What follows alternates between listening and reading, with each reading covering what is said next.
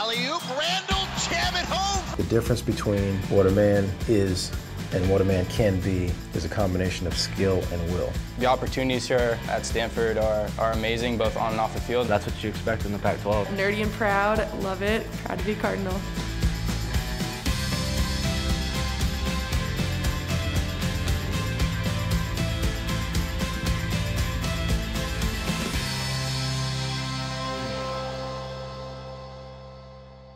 Hello and welcome inside our San Francisco studios for this edition of Stanford Timelines. I'm Mike Yam. And I'm Ashley Adamson, and over the next 30 minutes, we will be taking a look back at some of the most memorable moments in Cardinal athletics this past season. There were quite a few of them. You know, they did more than just hit the books, Nerd Nation. School records were broken, conference titles won, a pair of national championships were captured, all to ensure the streak lived on. We'll get to that in just a bit. But first, let's head back to the football field. Two-time defending Pac-12 champs, they set out to defend their crown. And with the Sierra Nevada mountains in the background, we are in Palo Alto, California. My first football memory as a kid, honestly, was at Stanford Stadium. Just being in that atmosphere. To tailgate with the families and the other kids and to smell the eucalyptus leaves. I can still smell that out in the parking lot. Welcome to the farm. It's the 11th ranked Stanford Cardinal opening their season against the UC Davis Aggies. You look at the players they have returning, they're really talented. Stanford's football tradition carries with it lofty expectations, and entering the fall of 2014, it was no different for David Shaw's 11th ranked Cardinal. A good kick by Wadman. Here comes Montgomery. Finds a seam. 30, 20, 10. Touchdown, Stanford. And their season is underway. It's going to be fun to watch how this team grows and develops. I think there's even some young weapons that we haven't seen.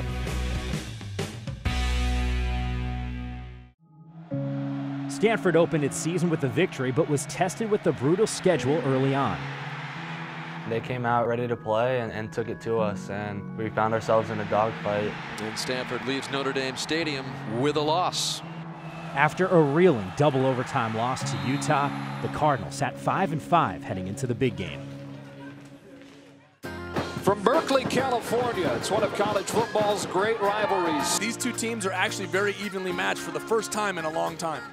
Winner becomes bowl eligible in this one. Second and goal. Downhill again. Right is in this time for the Stanford touchdown. And it's 6-0 early on.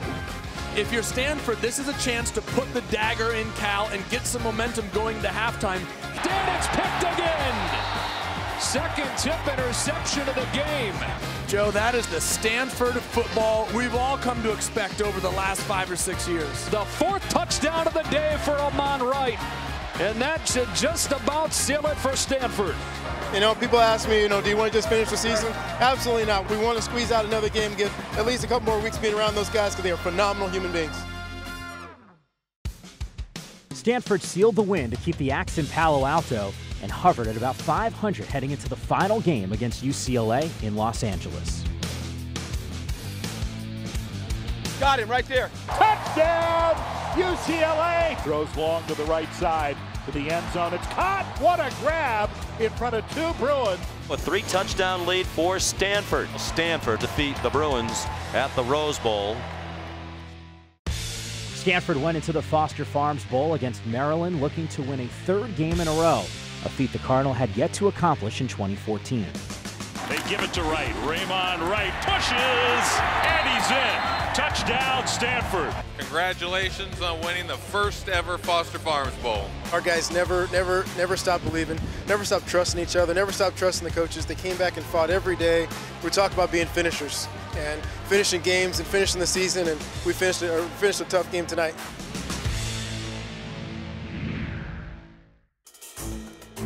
In only the third game of the 2014-15 volleyball season, the Stanford Cardinals squared off against Penn State.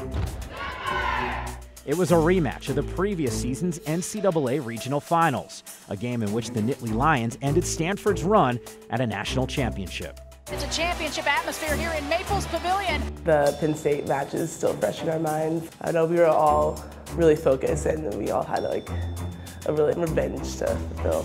I have to say that's one of my favorite matches, just because like the level of volleyball was so high because of the fight between two great teams. That's what I want to see every time from Stanford. This crowd gets on their feet. We are at match point. Off the block. Match point. I've never seen a better crowd at Maples. It was amazing.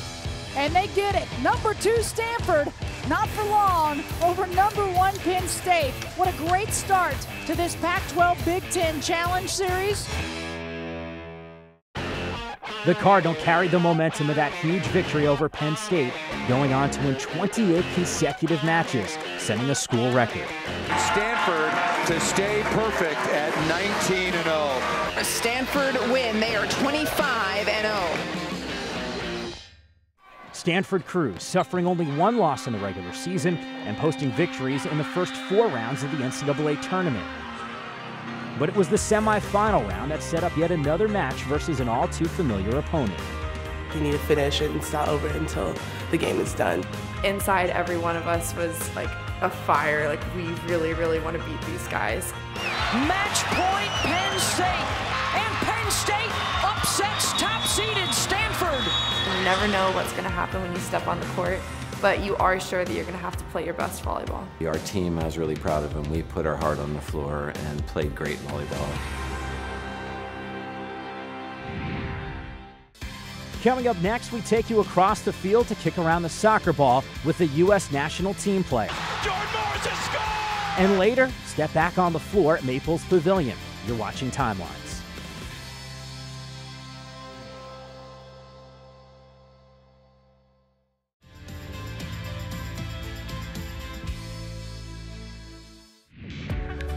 Meet Jordan Morris. As a freshman last season, the Stanford forward was named a first-team All-Pac-12 and led all-conference freshmen in assists, points, and was tied for the lead in goals. Despite all the national attention, Morris's unassuming attitude and work ethic has endeared him to fans, coaches, and most importantly, to his teammates. He's one of the nicest guys I've ever met, but you would never know how talented he is just being around him. His talent caught the eye of Jurgen Klinsmann, who called Morris up to the U.S. men's national team one day before the first game of his sophomore season. You know, he was obviously thrilled and excited and very honored. He was, well, should I be doing this? And it's like, well, of course you should be doing it. The coach of your country has invited you to be part of the team. How much better can it get? Splitting time between both the U.S. men's national team and the farm, Morris was still able to lead the Cardinal to a 12-2-3 record. Unfortunately, he was away with the national team for the final Pac-12 match of the year. Stanford in control of their own destiny. If they are victorious at Cal here today, they are champions of the Pac-12 for the first time since 2001. Goal open, tap, no! Stanford is gonna strike first here today. Thompson in the header, and it's good for a 2-1 lead. Brandon Vincent. Overtime here at Cal, and we will get to our second overtime here in Berkeley. As the clock ticked down, Stanford looked to make one final push. Wow! It's good! It's a winner! Austin Meyer, the senior, wins the Pac-12 championship for the Stanford Cardinal. It was the pinnacle of my life, I think. It was absolutely amazing. I'd like to give a shout out to Jordan Morris, who's across seas with the U.S. national team. We love you, Jordy. The Cardinals' season would end with a loss to UC Irvine in the NCAA tournament. It was a game effort. Jordan Morris and company gave it everything they had. But little did Morris know, the highlight of his sophomore year was still yet to come. The fact that, I got to represent my country. Takes a deflection, Jordan Morris controls.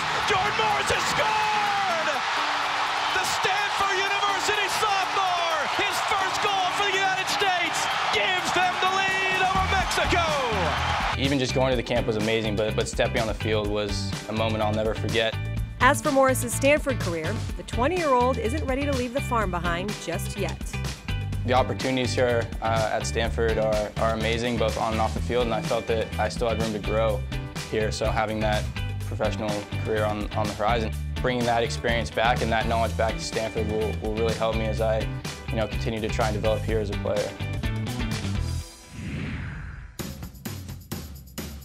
Who has done what Stanford has done through 3 matches so far? Who else can show me 3 road wins over ranked teams? The Stanford women's soccer team set the tone for their season early. Another swinging left and a goal for Chi. Chris, I'm going to call it a 12 best nominee for Chi Abagagu as she continues to dominate for the Cardinal. And they didn't let up, losing just 1 match in conference play the entire year, finishing their season 2nd in the Pac-12. Needless to say, expectations were high going into the NCAA tournament. Welcome to the farm. These two very familiar with one another, the Washington Huskies and the Stanford Cardinal. These two met earlier in October, and that was a dominant Stanford win, 4-1. Levante with another aggressive play, and the finish gives Stanford a 1-0 lead. And a great grab by Campbell in traffic. And with that, it'll be Stanford advancing. The Cardinal would make it all the way to the College Cup, where they would drop a heartbreaker to Florida State. Florida State is on their way to the national championship game. Stanford made its 7th appearance in an NCAA College Cup semifinal, placing 4th in the nation. Stanford's 24th visit to the NCAAs in the past 25 years.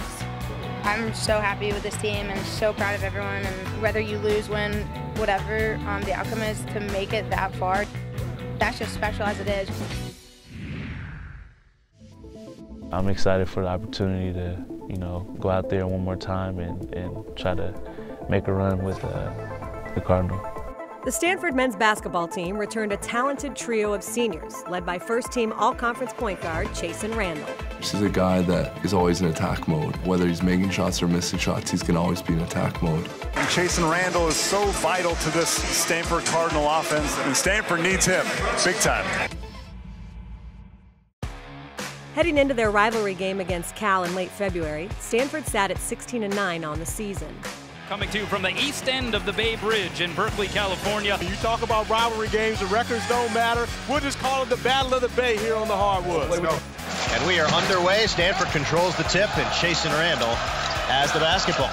Randall deep 3, yes! 4:08 to go. Chasen crosses over. Floater, baseline, got it! Randall continues to dazzle. And this one ends 69-59 in favor of the Cardinal. Good win. Let's enjoy this right now. Let's enjoy it on the bus ride. Let's go, bring it in.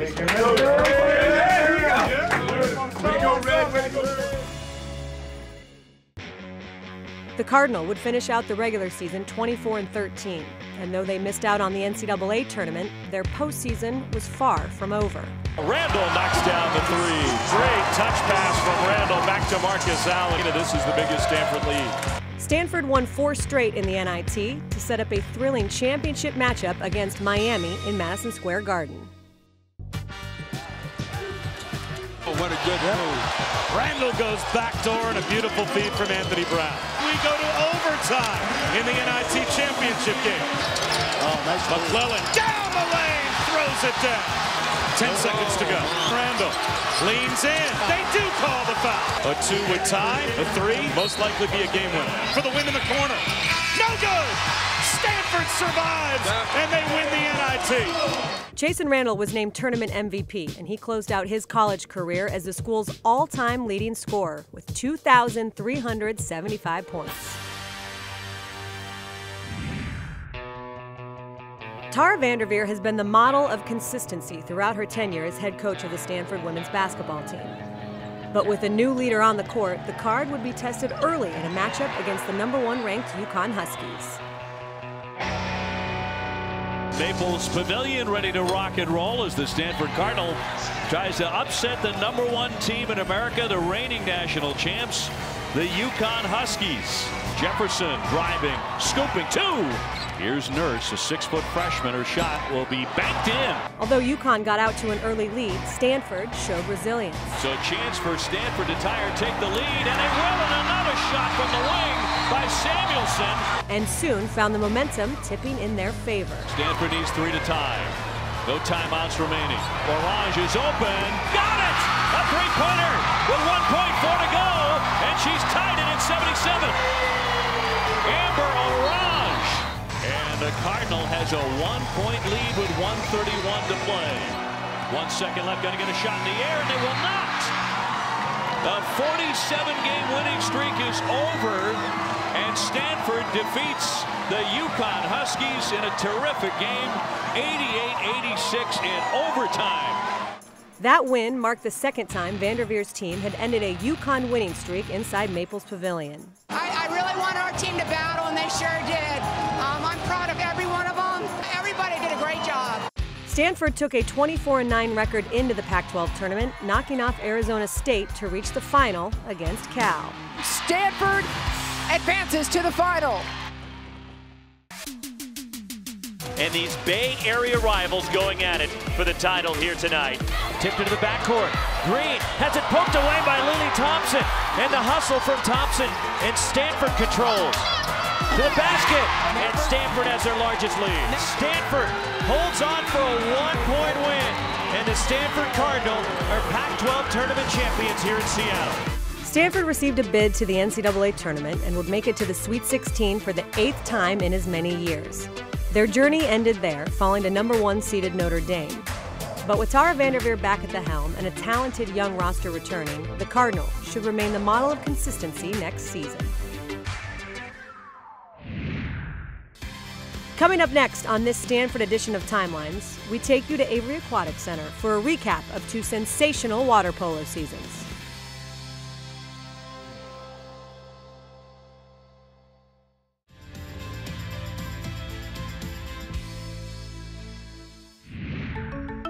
The Cardinal women's water polo team began their season ready to defend their title. Opening the year with 11 straight wins and going on to finish the regular season 26-2. Stanford hosted the 2015 NCAA tournament at the Avery Aquatic Center, giving the Cardinal home pool advantage. I mean, you've got to love the challenge and you've got to love the atmosphere. UCLA brought a great game and they brought a lot of energy, and that's what you want in a championship game. You don't want anything else. In order to be the best, you got to beat the best, and that's really what happened today. Stanford became the first school to host an NCAA championship and win while defending its title.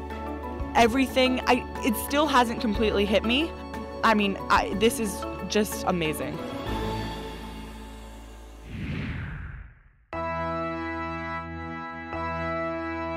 The Stanford men's water polo team drenched the competition, heading into conference play with a 15-2 record. Stanford probably have the #1 1-2 punch in the country in Brett Bonatti and Alex Bowen. Drew Holland in the cage is a difference maker for this Cardinal team. Coming into the USC game, we knew that this was going to be the only time we play them in the regular season, and that we better make it count. Bonatti ready. And buries it. Tie game, minute 13 to go. Churnside gives it to them. Time expired, and that's it. The Cardinal dethrone #1 again. It's huge for us, and we're going to try and keep this rolling through the rest of the regular season and into playoffs. The Cardinal went on to post one of the best offensive seasons in school history and finished 3rd overall for the 2nd consecutive year at the NCAA Men's Water Polo Championship. Ripped it cross cage. Alex Bowen and Brett Bonatti were named 2 of the 3 finalists for the prestigious Catino Award, considered the Heisman Trophy of water polo. Bonatti concluded his junior campaign with a conference-leading 96 goals. After winning first-team All-Pac-12 honors in 2014 and posting 2 first-place finishes in the fall, Mariah Stackhouse entered the spring season with high expectations. So now the attention shifts to Mariah Stackhouse of Stanford. But after taking 7th in the Pac-12 championships, it was uncertain whether the Cardinal had a good chance of qualifying for the NCAAs. They managed to eke their way through the regionals and gained momentum into the championships thanks to significant performances from Casey Danielson, Shannon Aubert, and All-American Lauren Kim. Knocking off Arizona in the quarterfinals and USC in the semis earned them a final showdown against Baylor. There's no doubt who has the momentum right now. Mariah won 17 and 18 to put this match into extra holes. Walking down the 18th fairway with Coach and her looking at me and being like, how much fun is this? And I just replied, I'm having a blast. Stanford and Baylor tied at 2. Now it rests in the hands of Mariah Stackhouse. Ken and Sharon, mom and dad, a deep breath. This for the national championship. And I just had this feeling that with Baylor playing as well as they were, it was going to come down to that final match. Par putt is conceded. Now senior Haley Davis of Baylor has this putt to extend the match. And she missed it. And Stanford has won their first ever women's NCAA Division I golf championships. I remember this performance as the most intense and amazing moment of my life. For our team, that we just played so well all week, and for it to come down to that last day and for us to have pulled it out is just amazing. It was going to come down to the wire, and if there's a player you want in that last spot, it's Mariah Stackhouse. She's been in this spot before. She knows how to hit the shots. That's the culture of Stanford. It's just excellence, and it permeates throughout the entire campus, throughout the student body, throughout the faculty, teachers, departments. Everyone's just amazing, and I couldn't have chosen a better place to be.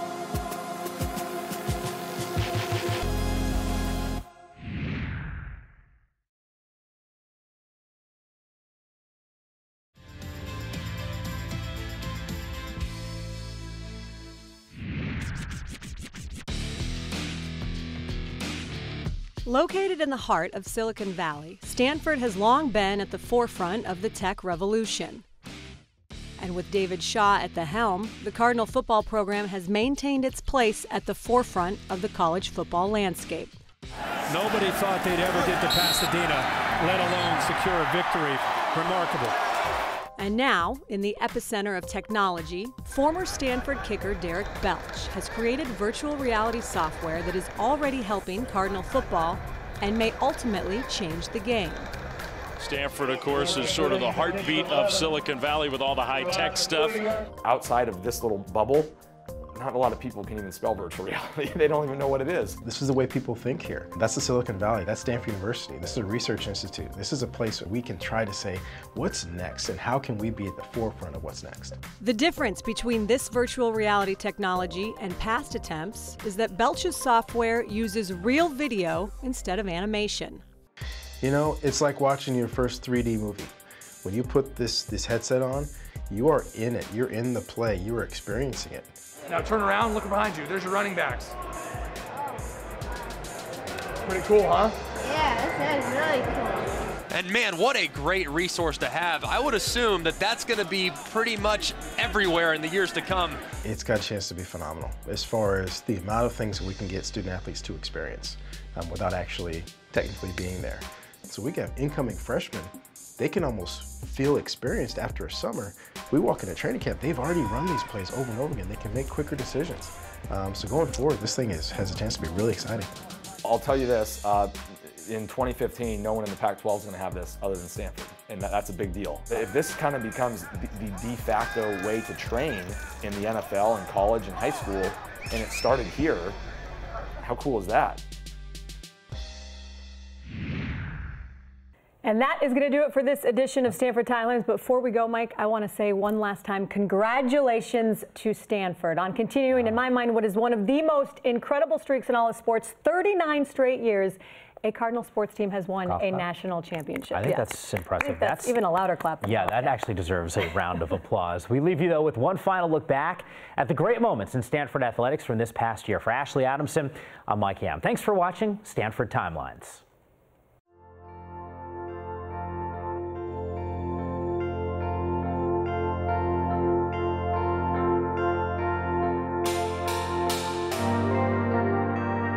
You fighting the guy across from you. Let's get it started. They're buying into our philosophy and they're trusting the process, and every day they're working hard and they're executing. Great pass from Burgess. Oh no! Match will go to Stanford. With the shot and the goal! Stanford takes a 1-0 lead. Hogan makes a cut. Another for a touchdown. Stanford survives and they win the NIT. And the Stanford Cardinal are Pac-12 tournament champions here in Seattle. There's a balance in their life. At some point in time, none of us are always going to be at our best, but collectively we can, because we have enough people here, we have enough character here to still get the job done when we have to.